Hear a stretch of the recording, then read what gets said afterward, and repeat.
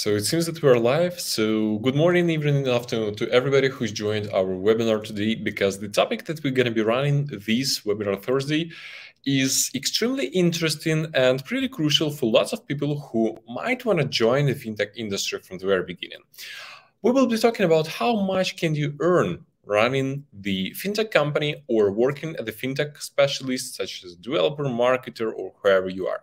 Technically, what does it cost to dive into the fintech industry? And what are the outcomes of diving into the fintech industry as well? Like, what will you get out of it?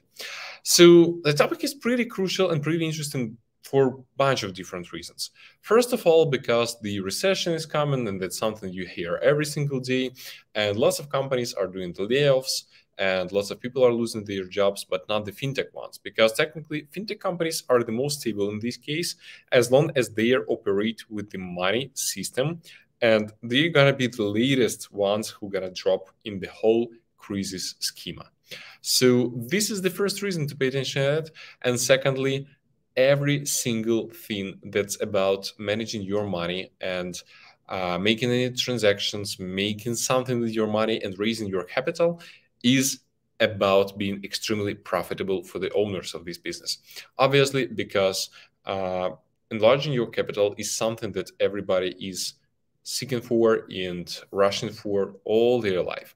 So these companies are the ones who always win.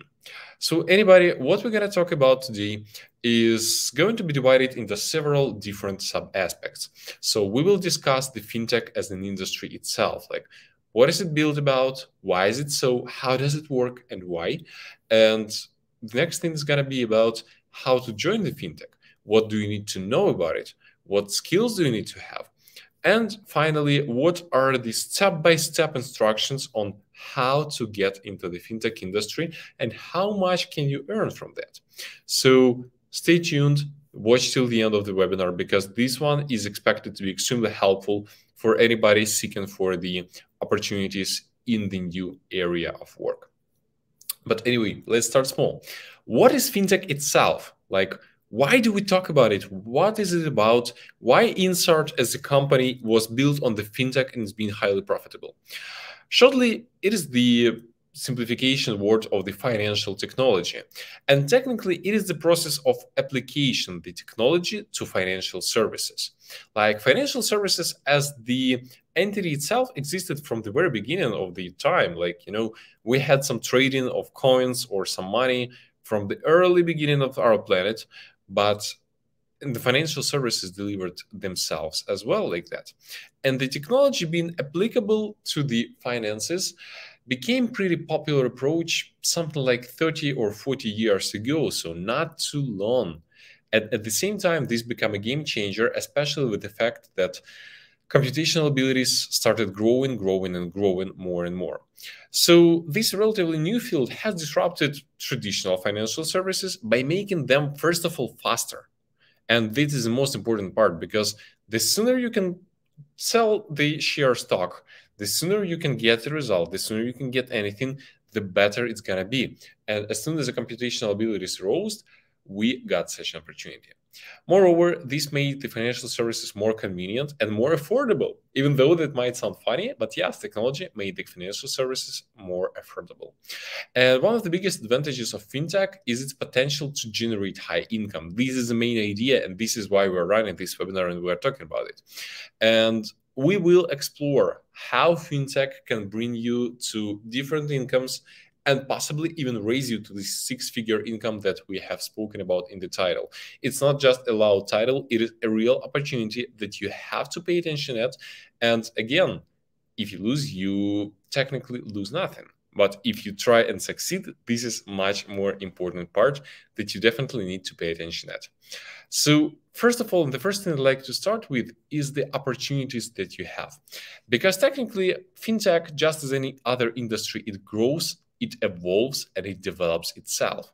And the more variants you have for the fintech, the more you're going to be able to reach and to enlarge and to scale.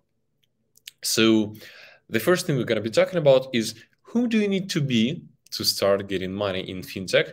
What are the professions or industries that can be helpful? and in combination with financial services and technology, can become an awesome career opportunities. So again, let's not forget that fintech is a rapidly growing field, and it offers a wide range of career opportunities even now, even though it is relatively new stuff at all. And some of the most lucrative positions in fintech include the several ones. For example, the data scientist. So data scientist is approximately a new profession as well. And for example, a couple of decades ago, you might not know about those because they've been working only in some institutions, in some governmental structures, in some universities, etc. But during the last several years, they become extremely popular because lots of companies understood that analyzing your data can bring you to the awesome results. And this is the trick that we are applying every single day in the fintech fields as well, managing money, managing risks, leveraging some issues, etc. So data scientists are in high demand because they are responsible for collecting, analyzing, and the most important, interpreting the data. It is not enough just to gather the data. You need to understand how to look at it and how to make the conclusions. So with fintech, companies gather in vast amounts of data, and data scientists can use it to improve customer experience, to predict the trends, and moreover, to help businesses make more informed decisions. Even taking a look at the current recession issues that we have at the moment, that might be funny, but to think so, this recession has been predicted like 3 years in advance. And the crisis and the recession that we had in 2008 was not like that. Like in 2008, it happened immediately. It happened without any prediction or something or forecasting, and everybody was pretty shocked. Like just several companies survived by predicting and forecasting that, but nobody listened to them. Nowadays, again, the recession was predicted like 3 years ago, and even now it's not hitting hard just because everybody was prepared, everybody started preparing in advance. Yes, the things were not pretty easy, but at the same time, the data scientists were the ones who ruled this recession period by forecasting it in advance as possible. But anyway, that's not the only profession to take a look at, because we also have software developers, obviously. Software developers are responsible for creating and maintaining the software that powers fintech platforms. And in fintech, such people are in high demand because they are responsible for maintaining systems that would allow customers to access financial services. And this is the most important part, because it is not enough just to create some sort of the system. It's more important to maintain it as much as possible.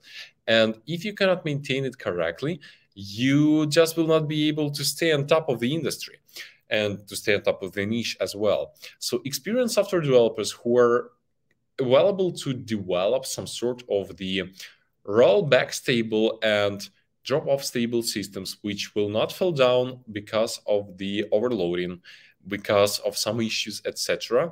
Those people are the most important in the case, because technically they can maintain the whole business just by making sure it works in a stable way. Just a simple example, the banking systems right now pay an extreme amounts of money for the algorithms where you can save literally milliseconds trading on stocks, just because these milliseconds usually decide whether you're going to close the bond with the plus or with the minus. And this is just a simple example of where the great application of minds, where you think with your own mind and you understand what's going on, allows you to make sure everything's going to be implemented in the correct way. But let's reflect a little bit far from the development professions and talk about marketers. That might sound silly, and it might sound silly as well, but anyway, digital marketers are the ones responsible for creating and executing strategies to promote the fintech services. And let's face it, there are thousands and maybe hundreds of thousands of different financial services all over the world nowadays. Like there is dozen of them, lots of them, and every single one works differently. And wins the one who has the most different services and the right approaches. And if you do the marketing strategy correctly, if you sell that in the right way, this is where you will be getting your money, and this is where you will be leading your product to success. When you lead your company and your product to success, you earn your bonus. And this is the main idea. So if you see that you might apply your knowledge and creativity as digital marketing, try taking a look at the fintech area, because this is where the most creative things are happening at the moment. And people who have been ready to transform their financial services businesses, which existed for extremely long period of time, into the technological companies, they are usually the ones mostly open for the creativeness. So this is the key, and this is the main idea. So take a look at the digital marketing, pay attention to what and where can you bring the value, and pay it as much as possible. So that's kind of how it works. And finally, let's try, what about people who know everything, who did and started with development, who did some business analysis, and they know marketing as well. I'm the one like that as well. I've started as a developer, then I switched to the project management, then to the product management. And that's the key. Product managers are the kings of the innovative world of fintech, because they are responsible for overseeing the development of products and services. They are the ones who generate the long-term roadmap, and they understand what features should be implemented in the long-term perspective to make sure this thing will be delivered correctly. They work closely with the software developers and with the designers and with the marketers and with the data analysts, because technically they are the main moving part that connects all these wheels together, and they are foreseeing and forecasting the main idea of the product development. Unless you understand how it's going to work, you will not be able to scale your product. And these guys are the ones who make the product scalable. So if you think that this is the main point of impact, you are exactly right, because product managers are the ones delivering the best solutions to the market. And in case these solutions succeed, they are the ones who take the biggest stake out of the table. So think of that. Technically, that's a combination of different things that might be a bit hard, but you will be able to run that in a perfect variant. But it is might seem like a daydreaming about like, hey, here are different professions, you can go there, there, and there. But what do you need to jump into the six-figure income of the fintech? Like, what skills do you need? What do you need to know? How do you need to deal with those? And the answer is pretty simple. You will need to develop a unique set of skills, just as in any other business. But some of the most important skills there, they are pretty simple and they are pretty predictable. So how to get on this train? Don't forget that this train is moving, and as soon as recession is happening, this train will be moving further and further from you until you're going to jump into it right here and now and start earning. So here are several different things. First of all, technical skills. Fintech is the technology-driven industry. Do not forget about it. And having technical skills is critical for success of your business and for success of your personal development. So having technical skills is something that will allow you being proficient in programming languages, in data analysis, in software development, and you will be the one maintaining the whole product. You can start your company by building some small product, and you can fix and run it on your own. But at the same time, you can join a big company, and you can make it work there as well in the same way. And this is the best part, that you can technically make it work in any way possible just out of that. How crazy is that? When were these possible to be done as well? But another thing here is analytical skills, because fintech companies, they rely heavily on data to make decisions, and having strong analytical skills is pretty important as well. So you should be comfortable working with different data sets. You should be comfortable with analyzing the old things and events that happened with the things happening now. Don't forget that we have such a thing as the time series analysis, when every single event is the cyclic. It has happened several years ago. It will happen over again and over again and over again. And you need to see these connections. You need to be able to pull out these ropes to understand what skills will acquire what sequence of actions will cause what things. There's a bunch of the things like domino effect, and if you forecast them correctly, you will be able just to transform them into the right place, into the right thing. So this is the trick of having the correct analytical skills, whoever you are, whether you are the data analyst or you are the marketer or you are the software developer. Build the sequences of conclusions, of ideas, of predecessors, and that's what it's going to build the right way of moving. Another thing that's quite important, especially if you want to run something on your own, is the thing called business acumen. Fintech is a business, obviously, and having a solid understanding of business principles is extremely essential in this case, because you should understand how to create and execute the business strategies, how to manage the budgets, how to work with the P&L and cash flow, how to navigate the regulatory environment, especially if you are working in the USA, for example, or in the Canada or in any other country that is super crucial regarding the regulations. Fintech is the thing that is being highly regulated by the compliance advisors as well, and you need to make sure that your product corresponds to compliance. You need to make sure that you have the right licensing. So if you are the one who want to run your personal business and to make it work correctly, this is the thing where you need to start with. You need to make sure that your business is built on the right basis, and having the business acumen is something needed here. But hey, let's take a look at this all from the other perspective. What is the thing that combines all of the skills together? So we already had the business acumen, we already had the analytical skills, we already had the technical skills. How to combine them all, and why and what is the skill that is the most important one, gathering all the things in one place? I think you have known the answer already, but before you will provide your answer and start thinking, don't forget to like this video, to subscribe, and to write your comment if you know the answer. And the answer is soft skills. Maybe obvious, but yes, these are the soft skills. These are the things like communication, collaboration, problem solving, and they are extremely essential in fintech because technically you'll need to work effectively with the cross-functional teams to communicate complex ideas to non-technical stakeholders and be able to adapt to changing circumstances. Soft skills is about working to people, is about being a good psychologist, is about being a manipulator some way, but it is about making you earn money from the very beginning.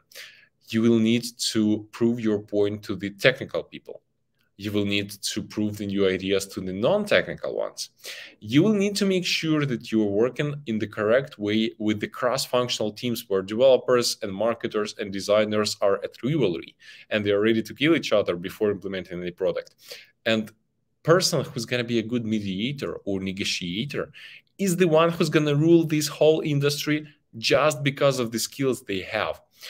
And honestly, soft skills is something that you'll never be taught in the university, or you will never be taught in just by reading some books. This is something that you can acquire by your work in progress, by being adaptive, by ensuring that your adaptiveness is developing correctly.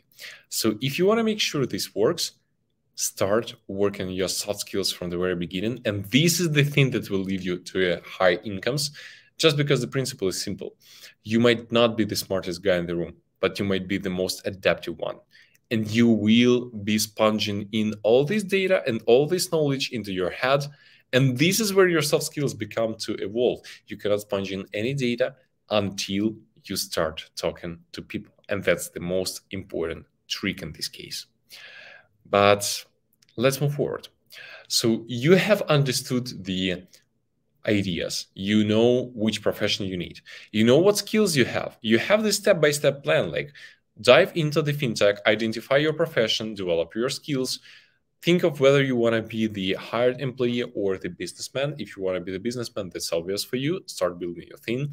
But if you want to join a big team just to see how it goes, where to go, what to do, which companies can help you, so where to go for the fintech, where to go for it.